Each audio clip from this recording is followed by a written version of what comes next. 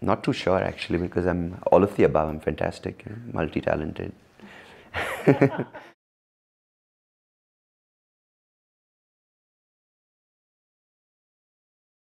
It's nice for the compliments, but it's just I think I'm someone who's happy doing what I'm doing.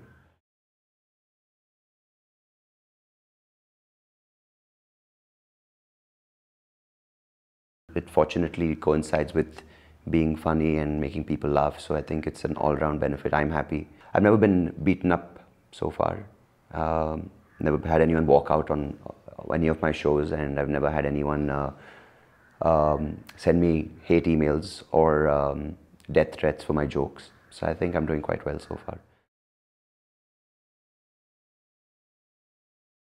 I'm basically Bangalore born. I'm Bangalore bred for sure. And I was an interesting child, I think. I was quite a brat. And I was an affectionate brat, I think I'd say. I was not thoroughly spoiled, but I needed to get my way with most things. And I wouldn't say I was a teacher's pet, but at the same time, I wasn't like, I didn't get suspended every day after school. I wasn't that aggressive or wild, but yeah, I'd get up to some stuff in class. I remember, like, I wasn't the class clown, but I'd make a few jokes during class and get into trouble for it at times. But for the most part, I'd do it behind the teacher's back, so they couldn't hear me. I wasn't a good child. At the same time, I wasn't a bad child. I'm just going to leave it as simple as that.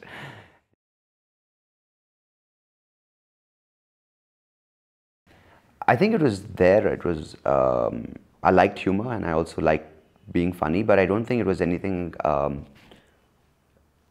yeah, I mean, it was just there. I didn't look at it as a talent. I didn't look at it as a skill. I didn't look at it as something I can use, especially for a career or for, for the rest of my life as far as I see now. I was diagnosed, I think, between the age of 8 and 9. It wasn't like it didn't happen overnight because they weren't really sure what happened. So I mean, I've been diagnosed with an eye condition. I was, and it still exists. It's called juvenile macular degeneration, and I mean that just in simple words is where I've lost my central vision due to cell degeneration, and I'm left with I think 60% and 40% in my left and right eye of peripheral vision, which is basically the side vision. Can't do certain things. I can't read and I can't drive and I can't play sports. Back then, strangely, I could write a little bit. Like I could, I'd get extra time, and I had to have I had my, in fact, when it started out, I had all my exam papers enlarged, like through a photocopy machine. The font was increased. So I would be able to read and I'd get like, I think 50% extra time. And that's how I could manage writing. But then in my ICSE, and I mean, my entire sort of studying was done thanks to my mum, because she'd read out all my textbooks for me, because bulk reading was a problem. And yeah, so pretty much all my exam material, all my textbooks, all my notes, everything was read out by her. And I remember even earlier in school, it was, she would basically do all the research for my assignments and my projects. And like all the diagrams she would draw, and I just take the credit for it, because people are like, wow, that's fantastic for an 8-year-old. I'm like, I know it is, I'm talented, full of it, right?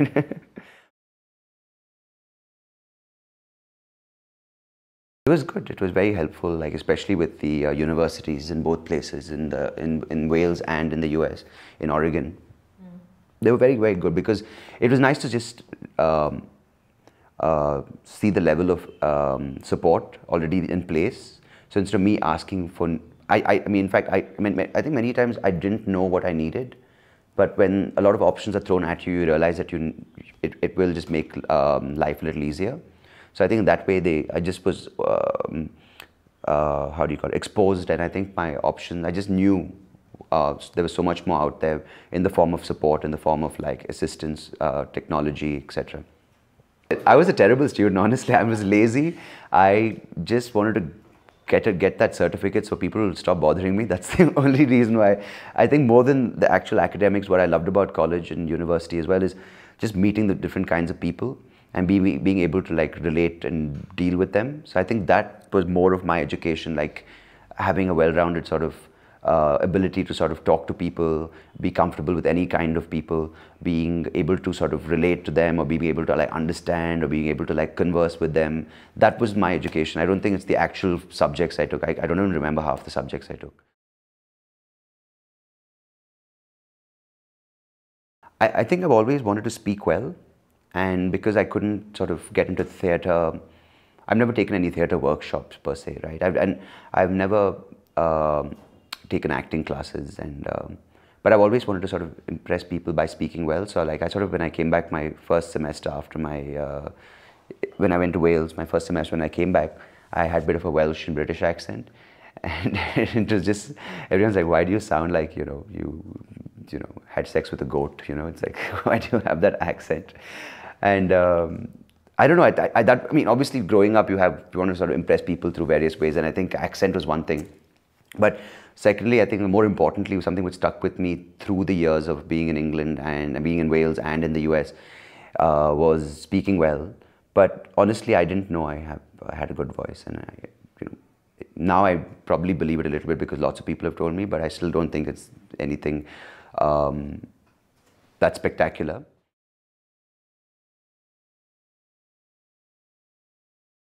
So a friend of mine he just started his advertising agency. It was an idea shop called Happy Creative Services. So he's like, why don't you come and try out being a copywriter, because you have like, witty lines, etc.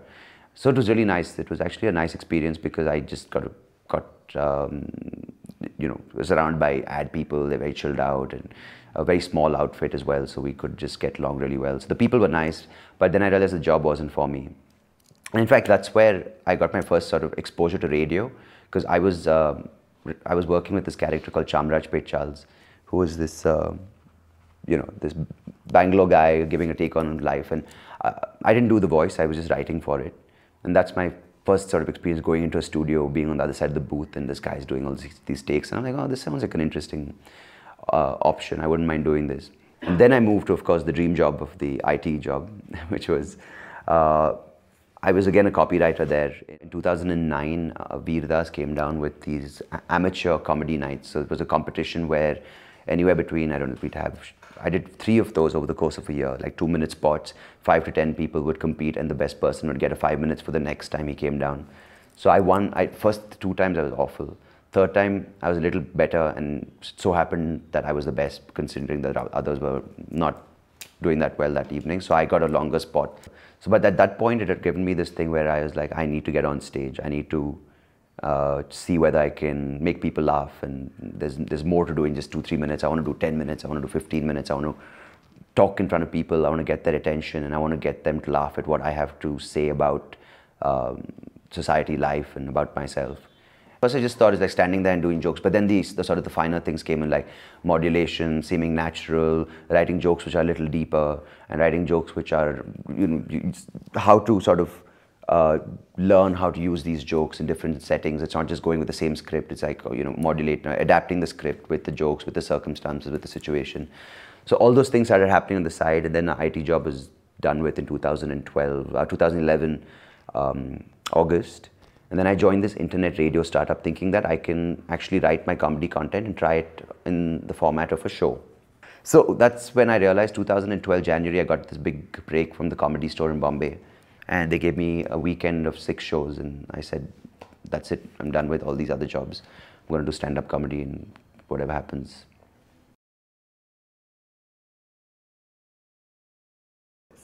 I think it's just life. Just the way people behave, the way that the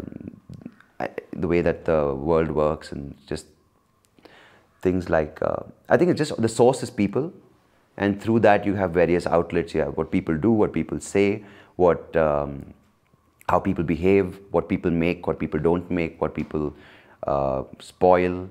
So all these are just like sources of what people are. So I think that's why I say life, because it's what I'd say. I like to observe life.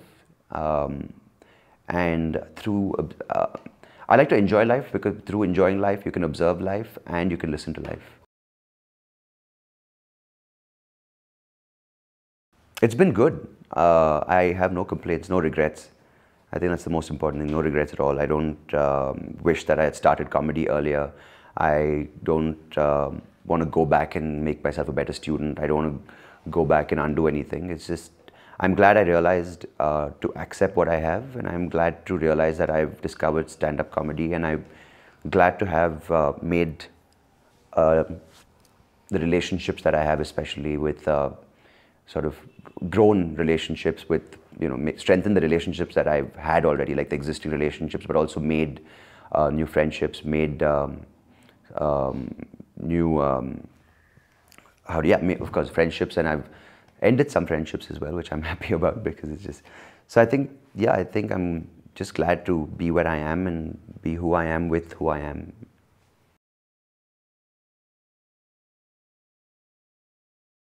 Don't do it, I'd say, because there's more competition for me. Don't do it because you want to get popular. Don't do it because you want to get the ladies or the money. And don't do it if you're doing it because you're not original. Like if you're original, because if you start copying, then there's no point, because then you're just you're a puppet of someone else's thoughts. But do it for the attention, the gratification of getting those laughs, getting people coming and telling you after the show it's nice, it's fantastic, and that's what keeps you going in one part of your comedy career, because you want your writing, your jokes, your thoughts, your experiences to be heard by others. That's when you know you can become a stand-up comedian. It's not because you nail it the first night or the first 15th night. I mean, the first 15 times would be terrible.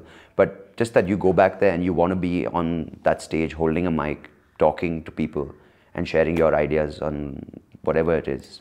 That's when you know you're a stand-up comic. I think if you're fake, you're not going to be a good comic. I think if you're overconfident and you have everything in life, you're not going to make it as a comic. You've got to have some issues, because if life is perfect, it's boring, right?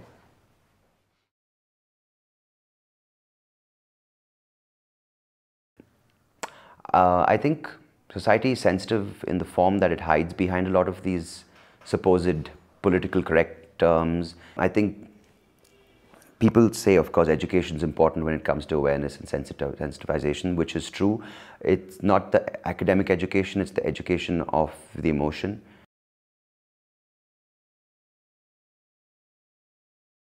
Just be a child, have fun, make mistakes, get hurt, and hurt people, because that's the only way you'll know.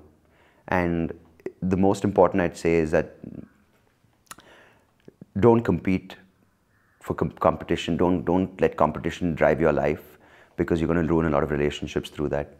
And I'd say, be original, be true to yourself, have fun, make mistakes. So it's cool to be average, it's cool to be normal, it's cool to be abnormal, it's cool to be even below normal, because normal is what? Normal is what's defined by others.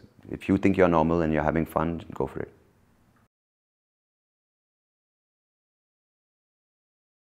I think I'd like to tell a lot of the teachers that enjoy what you're doing. It's really stupid that you mug up something and then ask someone else to mug up what you've mugged up. It's like a cycle of mugging up, and no one learns. So I think you should learn, and then the students will learn.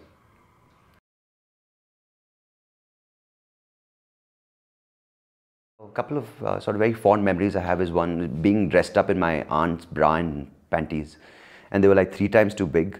So I had to figure like, no, I didn't dress up on my own. I was dressed up in it, so it's not like I enjoy bra and panties. Dressing up like that, and my uncle catching me, and my uncle's a very proper, like, British person. He's like, "Oh, young man, that's lovely." And he didn't say that. He said, "Get out of those ridiculous clothes." I was a real prick as a child. I'm glad actually that I lost my sight. That's why I became nice. It's true.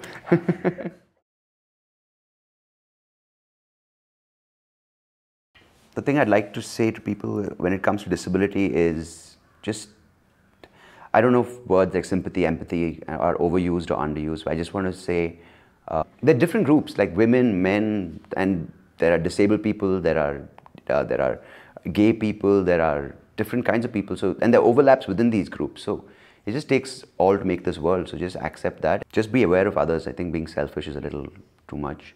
And so don't be greedy.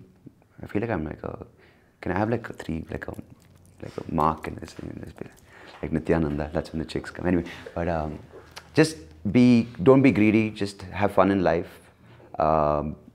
Just accept that it takes all to make this world, and there are multiple kinds of people, and just be kind to everyone. Like, you don't have to be kind to someone because they're disabled. Just be kind to someone because they're a person.